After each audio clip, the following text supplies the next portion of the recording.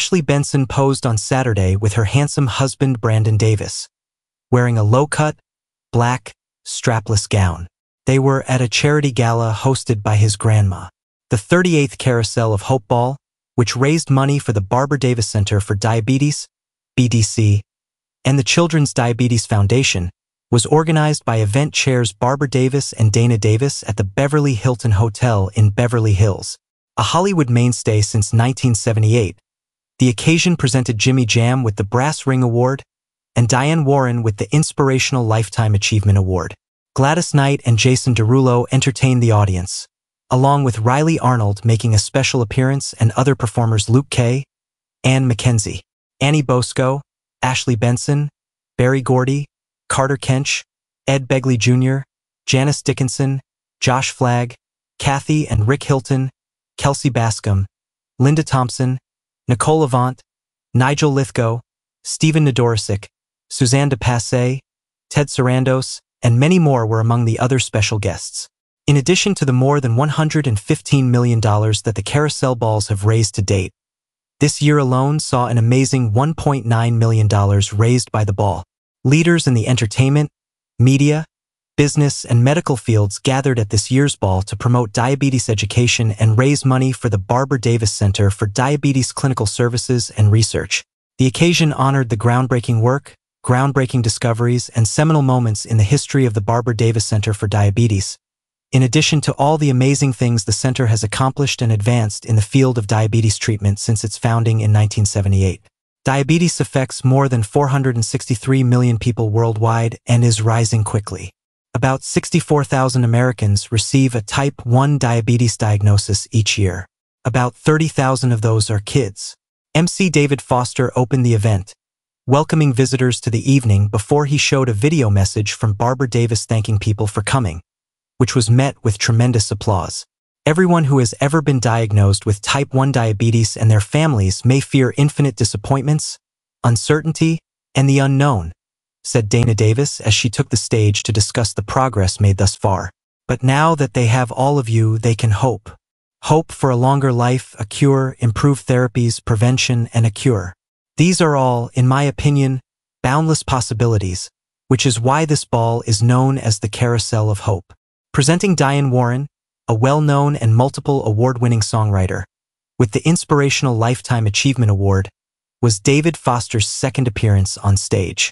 Warren responded, "You know who deserves a standing ovation?" as he accepted the medal. Dana Davis, Barbara Davis, and all the others who are devoted to the fight against diabetes.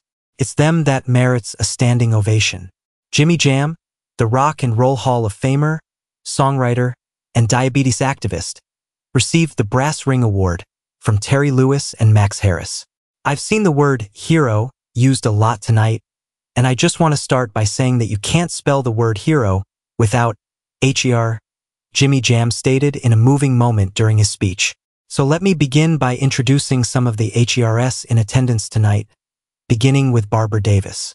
Barbara, you have my sincerest gratitude for creating a home for my family, and I at this lovely occasion each year since Max's diagnosis at 2 years old. You have supported and been a friend to our family. In addition, while we're talking about HERS, let's not forget about Dana Davis. We had a really great time spending time together earlier today.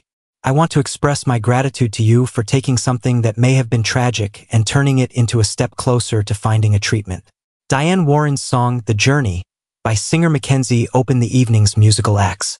In honor of Barbara Davis's 94th birthday, David Foster, Jimmy Jam, Terry Lewis, and the crowd also serenaded her with a performance of Happy Birthday. 8-time recipient of the Grammy Award then came Gladys Knight, who sang Midnight Train to Georgia. Neither one of us wants to be the first to say goodbye. I've got to use my imagination, and best thing that ever happened to me. Luke Kay surprised everyone by performing his new song, One Shot. Jason Derulo, a multi-platinum singer and songwriter, performed Whatcha Say, Savage Love, Laxed Siren Beat, Trumpets, Talk Dirty, and Wanna Want Me to round off the evening. A Dolly Parton-signed rhinestone-encrusted guitar, a 4-night tropical island getaway at the Four Seasons Resort Maui at Wailea, a 10-day Galapagos getaway expedition for two aboard the National Geographic Endeavour 2, a 3-night stay at the spa house at Rancho Valencia Resort and Spa with pickleball lessons and massages, a Hume sculpture by visual artist Daniel Mazzone, and a pair of Roberto coin diamond earrings were among the items up for grabs during the live auctioneer Haley Bear-led event.